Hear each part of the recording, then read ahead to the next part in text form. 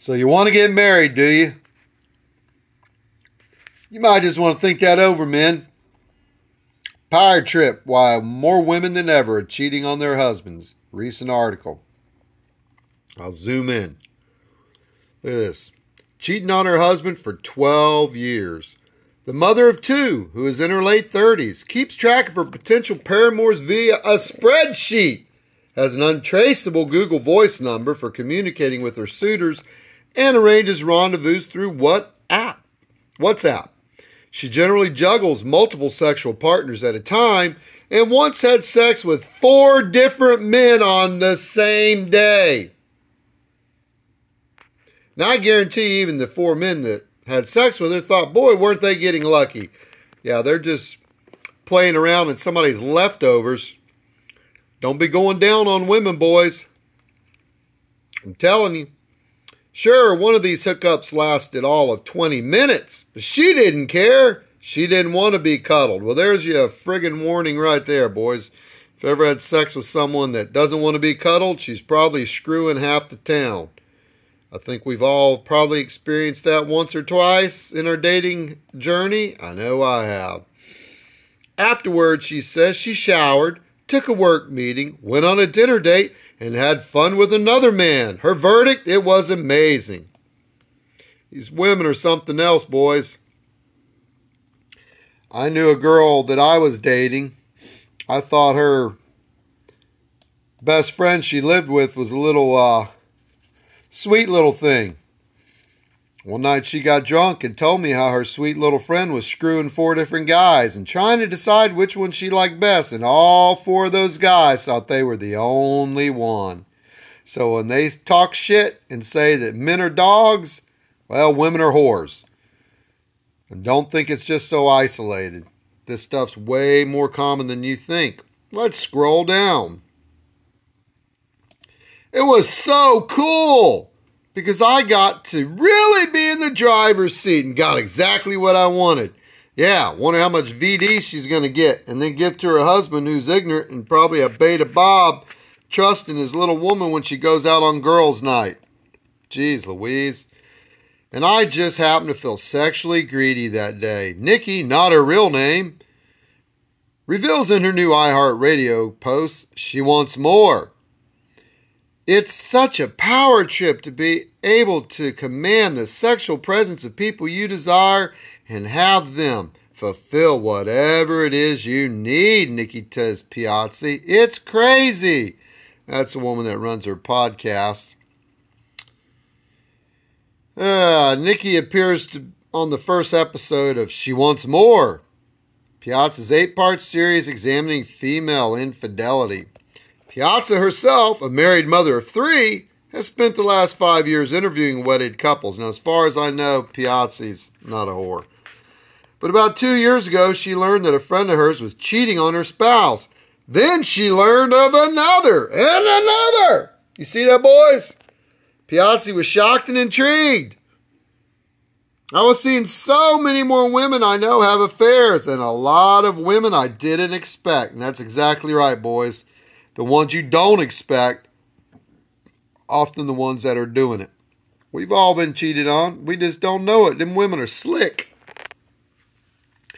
So, doesn't really bode well for getting married. If you're an older person, hell, if you're a younger person, it says right here, shit, she was married young. Listen to this one. She spent a year interviewing 24 women of different ages and backgrounds from all over the country about their extramarital affairs, from a young gymnastics coach who fell in love with her husband's best friend to an accomplished 60-something who has been happily cheating on her husband with multiple partners for 30 years. Happily cheating on her husband. Happily.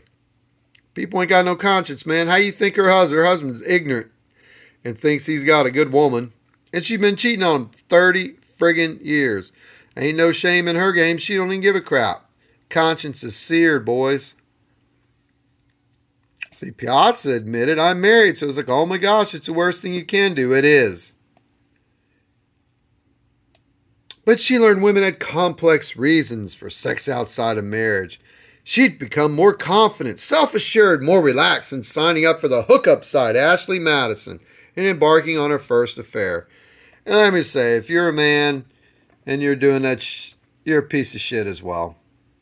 You know, because it takes two to tangle. Now this here, before, she would beg her husband to spank her, pull her hair, anything would add some excitement in the bedroom, then feel embarrassed or ashamed or even undesirable. Well, you know, he probably could have stepped that up there, but damn, she didn't have to step out and be cheating on him. She could have talked to him, and even then, just divorce the man. Why she didn't divorce him? Because he's taking care of her ass. That's why. Spending all of his money. That's the thing. These women will use you, boys, and pretend like they're really good.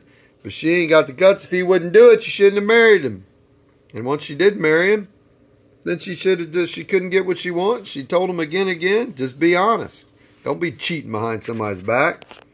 Leave. If he's a cuck and he don't care, well, that's up to them. Then he knows. But there's nothing on here that says that these cucks know they're being cucked.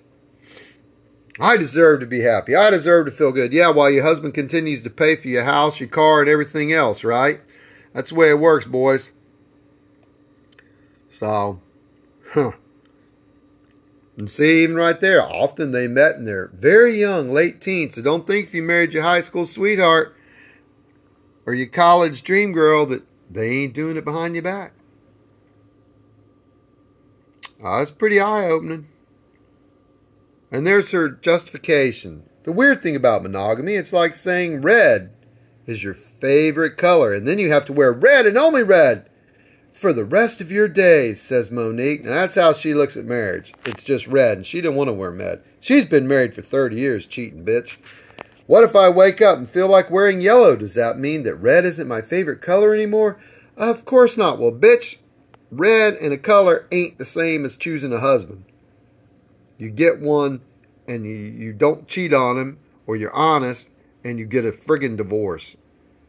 Now, this is kind of shocking. Monique, an accomplished professional in mid-50s with 2 grown kids. Now, she cheated for 30 years.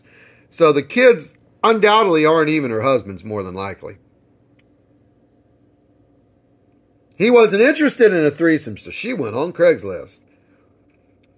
I mean, it's just, she found a younger man, seeing him on and off for 12 years. The affair was fun, sexy, and enriching, but she would never call it romantic. So, for those of you that think women need that romance and stuff, no, they just want to be thrown around, and this is something else. Be careful, boys. Because then you're going to end up marrying these women and they're cheating all behind your back, bring you home some AIDS, bring you home some gonorrhea, some syphilis, some herp, all kinds of stuff. It's about having a broad experience in life. Yeah, she's a broad, all right. And again, this guy, undoubtedly, the only reason she stays with her husband, he has money, he takes care of her and provides her with stuff, you know, security. But that's how she shows her loyalty, by cheating, and especially that one girl cheating with 4 different men in one day. So anyways, the West is gone, boys. You can say what you want to about Muslims, but by God, their women ain't going around doing this shit. Got to be something changing. This is sick. And then listen to this, Monique. This is her. But Monique actually thinks her husband knows. Oh, she thinks he knows about their dalliances, and that he is in fine with it. Bullshit, you liar. Imagine this scenario, she says. If your wife had a lover, but at the same time, that made her sexier, like she would buy lingerie or try things she'd never tried before. However, you define an increase in hotness. Wouldn't you want that? Hell no, you whore. No. No and hell no. My God. This country is gone, boys. It's gone. I'm out. Be careful.